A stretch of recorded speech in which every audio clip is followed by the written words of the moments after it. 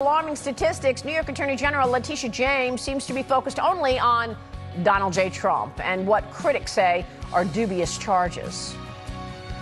Today we heard from Donald Trump in our case against him, other defendants, and the Trump Organization.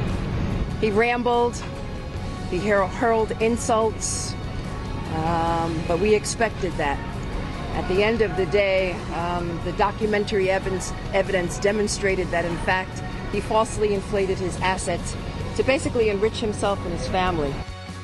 President Trump's attorney, Alina Habba, is here live in studio with reaction and response. Stay with us.